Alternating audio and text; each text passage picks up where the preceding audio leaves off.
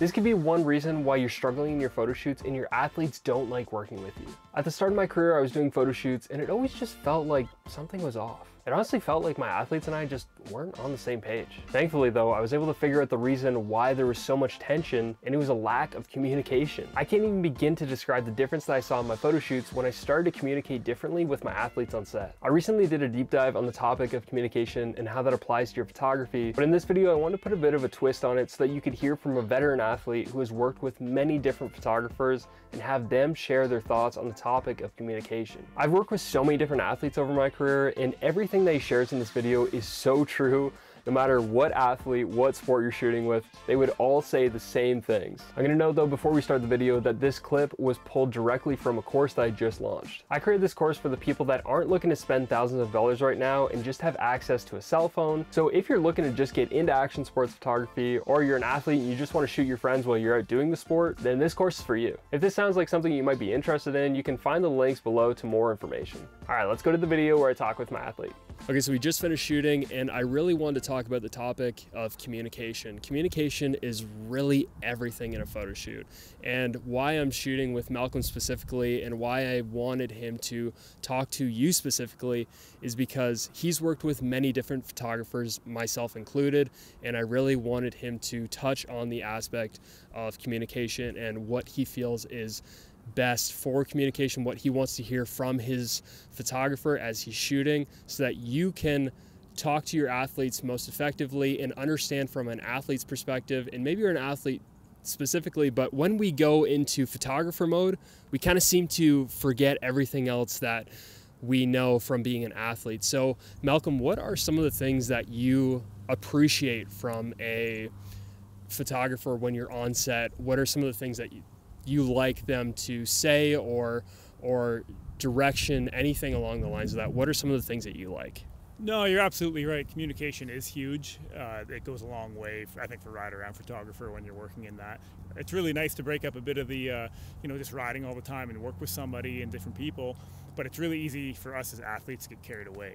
I can just hit that same line over and over and keep riding, and unless I communicate to you that you're happy and you communicate with me that you're getting what you want, then what are you out there for? So when we're out there together and you're telling me, especially I feed off energy, when you're telling me, hey, this shot was awesome, and you're showing me those clips, man, that just builds me up and I want to go again and get those right angles. When I get to see what you're working with and I can see where my bike placement is and see how well it's working, that communication goes a long way. I know you're getting a good product out of it, and I know I'm helping with that. So it's a two-way street. You're really good at your job and you're working with people that are good at their jobs of being subjects of the photos.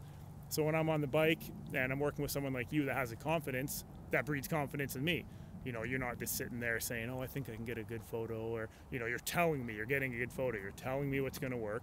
And when I feel that confidence from you, that brings up the confidence in me, and I'm going to hit that jump, I'm going to hit that corner just a little bit harder with a little bit more, just because I know that you're going to capture that moment, and I know it's worth that extra effort. Yeah, no, I agree. And I think one of the biggest things that I have noticed is the more that I'm shooting, the more that I'm on sets, especially when shooting with yourself, is when I display confidence, it shows a level of professionalism. And when you show that you're excited, when you show that you're getting the shots and you're doing it properly, even if you don't necessarily capture the exact shot that you want, and you say, hey, could we go do that again? And saying it in a positive way, not, we didn't get that shot, I can't believe that we screwed that up.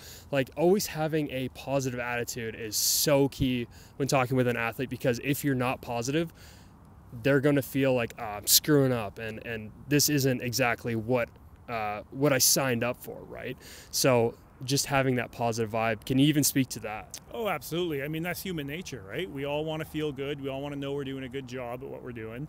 So when you're giving me that positive energy and I'm trying to give it back in that sense, it makes it more fun. We're out here to have fun, and when we're both trading off that energy, it makes us both more happy to be in that moment. And all of a sudden 2 hours goes by and you're hitting 2 or 3 obstacles and you're getting these amazing photos at the end of it. And it goes so far. So working off of someone's energy and the confidence that they can bring to it, people can really feed off the people they're around. I want to be a happy and confident person. And when you're a happy, confident person and we get together, man, that just breeds an amazing end product at the end of that. So, and if I see a photographer at my local track that's taking photos, sometimes you never even figure out that person's name, but I've had them come up to me and introduce themselves. This is what I do, and hey, you were hitting that jump really well. Are you gonna go back out today and hit that again? And we create a bit of a relationship, and now I know what he's looking for, and you can try to give it to them. So you really got to let people know, you know, what you're looking for, and it goes both ways, and you know, that can really make a big difference. Yeah, communication is absolutely everything. So trying to implement a few of these things, your confidence, being really detailed with your athletes, with your subjects, and also just building up relationships. Relationships are key, and it's also going to help for when you're out shooting.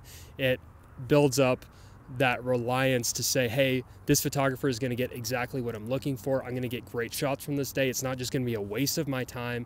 So building up those relationships is also super crucial. So try implementing these tips into every single time you go out, you're shooting with athletes. Even if it's friends, you're just building up that confidence. You're building up those relationships to say, hey, I am now doing photography and I'm going to get the results that are going to be worth it in the end.